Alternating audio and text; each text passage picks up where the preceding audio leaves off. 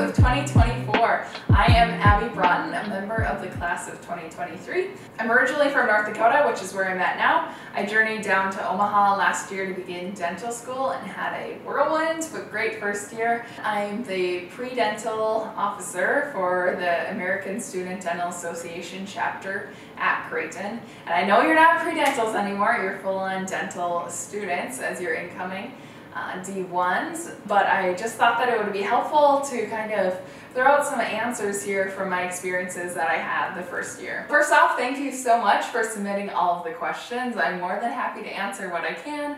I went through all the questions, combined the ones that were very similar, and kind of made it more comprehensive, and I've broken it down to a few categories. So I'll go through, I have my iPad here for reference, but I'll go through some class questions, living questions, dress code, questions, technology questions, lunch and workout, extracurriculars, and transportation. So those are all the categories. The ones that are upcoming answers that will be posted in probably a coming video would be finances, advice, and then stuff about adjustment, best way to handle course load, and then life outside the classroom. So I'm going to get some input from other officers on those. I want to start off with a slight disclaimer. So due to COVID-19, as with the rest of the world, so much is changing with higher education. And so all of these questions, please take with a grain of salt. So I'll be answering them from the standpoint of if everything was back to normal by fall, which who knows if it will be, likely it couldn't be.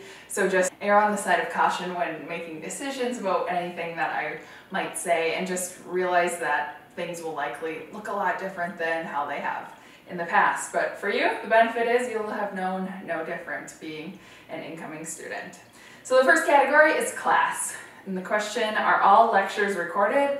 So most of the lectures are recorded by the professors, although we are expected to be in class for nearly all lectures, and that's just a policy put in place to help us to stay on top of the material, stay accountable, and kind of practice for when we're dental professionals so that we know how to show up every day.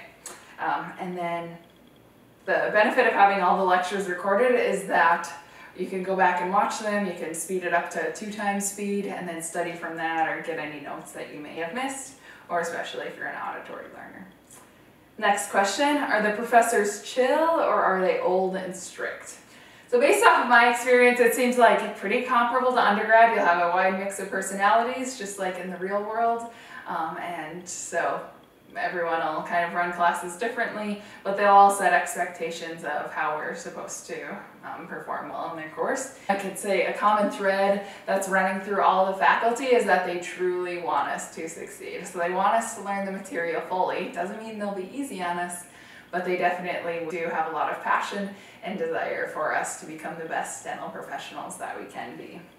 And then also on this line, there's a tutoring program where upperclassmen who have done well in the course and are doing well in dental school will meet with freshman students to kind of help give some study ideas or to help to learn the material better so that a student can get back on track. And so this is for, you have to meet certain qualifications to qualify for the tutoring program, but it's nice to know that it is there if it's needed. The third question, do most students buy all of the required textbook, or is it more like undergrad where unnecessary textbooks can be rented or shared between classmates?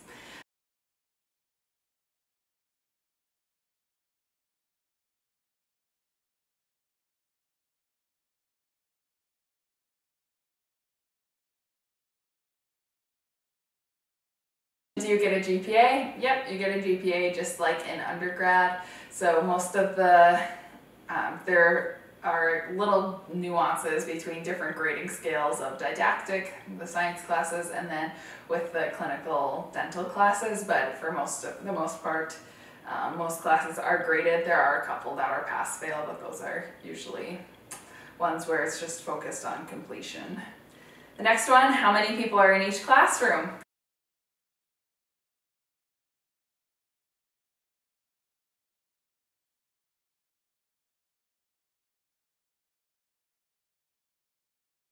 Have you ever had classes canceled for a snow day? It seems like different years vary. Sometimes you'll have no snow days, sometimes you'll have up to 5 or so.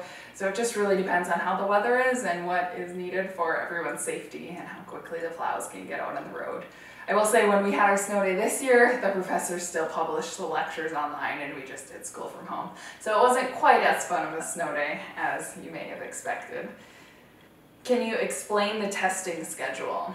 So each professor comes out with their own course syllabus of when each of the classes meet and then each of the exams.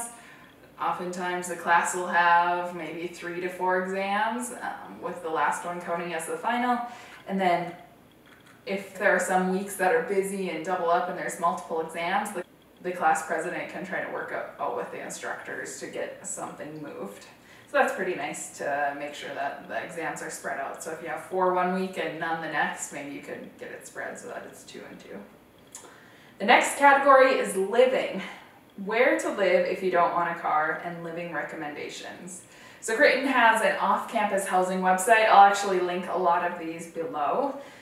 There's also Zillow, Hotpads, Trulia, Apartments.com. Just if you can get online and Google, there's lots of them, and I'm sure during this time property management companies would be offering online FaceTime tours or something to rent something. So specifically the Muse, it's still under construction, but it's in the dental school parking lot, so it's super close, is an option some students live in. And then the Atlas is another popular one. There's a bridge that connects it to the main campus. So those are 2 apartment complexes that are very nearby. For dog owners, is it manageable to have a dog in your first year? Some of my classmates have dogs and seem to love it. It is another added layer of responsibility, so I think each person can just make that choice one by one. Next question, what's the best area to live in? So some of the, if you want to use these terms when you're Googling where to live, downtown is close, Midtown, Blackstone are some of the neighborhoods. Across the river in Council Bluffs, there's some apartment complexes. And then if you're concerned about safety of an area or not really knowing what it's like, you can check the Omaha crime heat mapping if you're concerned at all about safety in an area. Should I bring any winter here? Yes. So it will snow inevitably in the winter months. So for example, in January, I looked this up, the average low is 14 and high is 33. So winter jacket, boots, hats, and gloves and mittens are some essentials for staying safe and warm in the winter. Next up, is there a dress code? So yes, there is a dress code. Dress code is to be worn whenever in the building and patients are around, so 8 a.m. to 5 p.m. And then I'll put that link in the description below. So dress code update, there have been no changes to the dress code. It gets reviewed most every year from my knowledge, but there wasn't any changes that were needed to be made this year. So first off, starting for females, what is exactly required of female students? Can we see examples?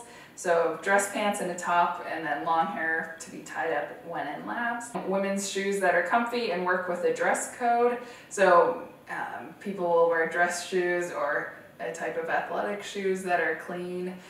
Men wear socks, women wear nylons or socks with their shoes. If the pants are ankle length, when you sit down and they ride up, nylons should cover any of the exposed skin. Are we allowed to wear dresses or skirts? How about colored jeans? And so this is what I found in the dress code.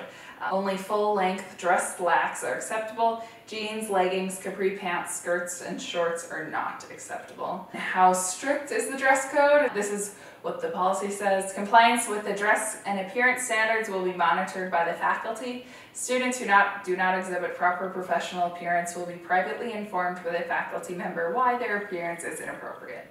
Students who have been informed more than once of the inappropriate dress or appearance will be referred to the appropriate administrator. So this is basically saying, just follow the dress code. It's not that hard, and actually you just get into a routine and lots of people end up liking it to know, okay, this is exactly what I need to wear to school today. And what is the typical dress code for male students?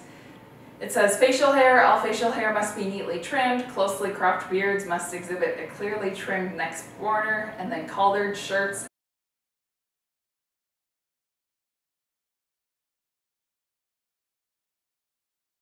And one fun thing is that actually on Fridays, the alumni generously have gifted us polos in the past, so hopefully they'll do that for your class as well.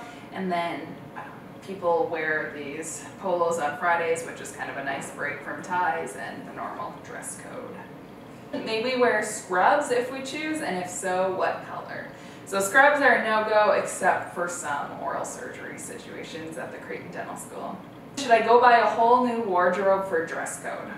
So I found it helpful to come into school with a few outfits that would work and pieces that I could mix and match, but then go from there and kind of see what I like to wear or what other people were wearing, and then that was helpful with the knowing what to buy and getting some ideas from that. So it's kind of hard to predict exactly what you'll like for a dress code. Moving on to the next category, technology. So first I'll talk about laptops and then about tablets. And what laptop did you get / do you recommend? So some information will be probably sent out about the minimum technology requirements, just so all the software will work on your laptop, but many students use the laptop that they already had from undergrad or their personal life. Does Mac or Windows work better with the school software? Both seem to work well, so it comes down to personal preference / whatever you already have. Would a bigger screened laptop be more helpful? So some people like the bigger screen laptop. Again, that's personal preference. Personally, I bought an external monitor for pretty cheap off of Amazon, and then I just hook that up when I'm at home so I can have my laptop and then the external monitor if I'm needing to do some sort of big project. So I guess you can kind of choose whatever size you prefer. Tablets. What do most students at Creighton use for taking notes? If many students use a tablet / iPad, which version and how much storage is recommended? So lots of people have ended up getting iPads even if they didn't start out the year with one. So the professors either will pass out printed packets in the past, again, who knows if these classes will be in person or if they'll keep printing out note packets for each lecture, and then they would post their PowerPoints online that they were going to go over. So personally, I was paper girl for a semester, but then I realized the sheer volume of paper that I was having to carry around with me all the time, so I got to an iPad, and I actually really love it. So now that I've discovered the iPad world, I don't think I could go back. There's two apps. One is called Notability and one is called Good Notes. Those are both popular that students use. You can record the lecture over and then write on the notes nicely.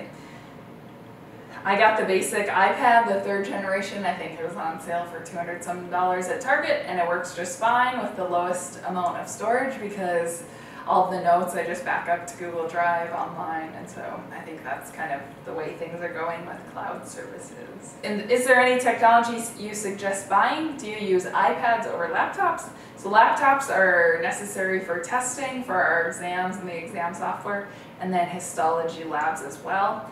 And then iPads are good for notes and just referencing things quickly. So I think there's pros and cons to both of them. Any school supplies you feel are extra helpful? I found my iPad and Apple Pencil to be really helpful for going through all of the material, and then plus a bag that you can take to school to help you stay organized. So next up, this category is lunch. It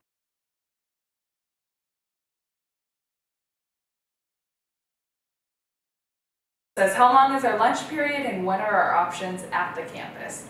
So lunch is typically an hour, long break between lectures, and then for options, we have a vending machine set up, / mini market where there's some refrigerators that have sandwiches and salads, a few options of that, and then also some beverages and snacks. Or if you want to go off campus, there's a McDonald's right across the street and a Subway.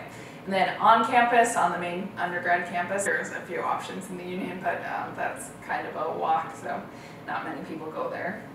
What do students usually do for lunch? So there are plenty of refrigerators and microwaves that people use to store their food, and so oftentimes people will bring the food. Personally, I got into the habit of meal prepping, which I really liked. So I would make all my meals on the weekends, package them into individual containers, and then in the morning I would just grab out a meal each day. So it made it pretty easy and made good use of my time so that I would have healthy lunches each day. Do you get hungry during the day? There's usually a 10-minute break between each 50-minute lecture, and then someone could grab a snack if they needed to during the day to kind of get their focus up, or people will grab a coffee or make themselves tea or something just to kind of entertain themselves and get their focus back up. Only 2 more categories after this one. Workout. Is there any exercise place on campus? So there are actually 2 exercise places. One is the Hewitt Fitness Center, and this is the big gym that has a sauna, basketball courts, tennis court, volleyball court, squash court, racquetball court, group fitness classes, a running track, and then cardio machines and a weight room. This one can get busy quite often, but it does have lots of amenities. I'll link the link for that below so that you can kind of view exactly what goes on at that gym, and they have pretty extended hours. They're open quite a bit. But since that is a gym, high traffic area, high touch area, who knows what that will look like, but that was what was previously there. And then there's a gym called the Rasmussen, which is very close by the dental school, only about 2 blocks away, and that has a weight room, cardio room, and then a running track and soccer fields and locker rooms. So that's a good close option. It's usually quite a bit less busy, but it also has more limited hours. Do you have access to Creighton's gym for free? So yes, the gyms are included in our student fees. There are options for family and spouse memberships too for an added fee if that's something you're interested in. Do you have time to work out / when? So some go in the mornings to kickstart their day, others will go right after class to kind of provide a transition between the day of classes and then studying in the evening. There's also people will go late at night right before bed, so it really depends on whatever your schedule is, what kind of person you are.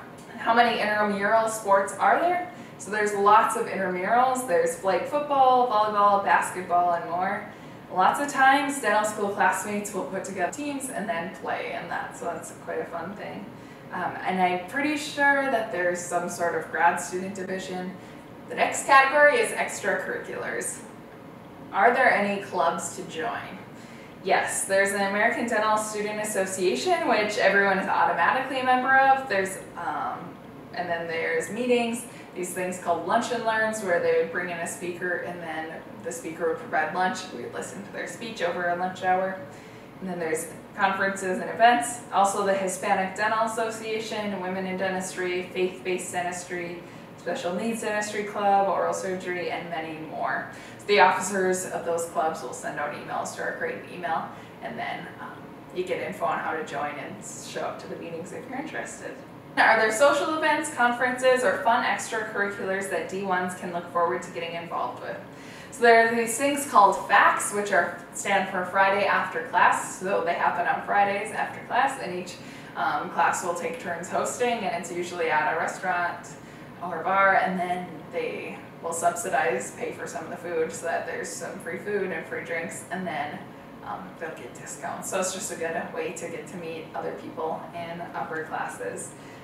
And then also there's this hay rack, which is a hay ride that goes on in the fall, and then dental prom, which is put on by ASDA, and it's a huge hit in the spring. So those are a few of the events. There's many more that happen. There's also a golf tournament, a 5K, but again, keep in mind these will probably all be modified in some sort. Then how prominent is Catholicism in your dental school experience? So being that it is a Jesuit university, lots of the administration make decisions based off of this and following the morals and ideals of the Jesuits. And so it can be as much or as little as a person wants. There's a chapel on the 2nd floor of the dental school, and there's mass offered every Wednesday at noon, is how it was in the past. And then there's also a church on the main campus called St. John's. If you're coming into school and you're a practicing Catholic, there's plenty of opportunities to get involved with your faith. There's also some theology on tap events. So if you come from a different faith background, there's 0 issues with that. So many students do. And there's different ways that you can practice your faith within the community that you so choose. Transportation. How much is parking per semester? So there should be emails going out about that. Is it easy to get a spot of parking near school, or should I buy the pass? So there are different 2 lots that dental students can park on, and that's plenty of space. But there's also, you can just park along the streets for free, and most of the streets are pretty decently safe-ish and low trafficked. I haven't heard of people getting broken into. And I'm familiar that dental students have their own parking lot, but do dental students have an assigned parking spot, or is it more convenient to take the Creighton shuttle or public city bus to class every morning? It's a good question, very loaded. Some students take the shuttle, although it doesn't drop right after at the school. You'd still need to walk a couple blocks. Public city bus, I haven't heard of that, but I'm sure people utilize that. Is it easy to get a spot near the school?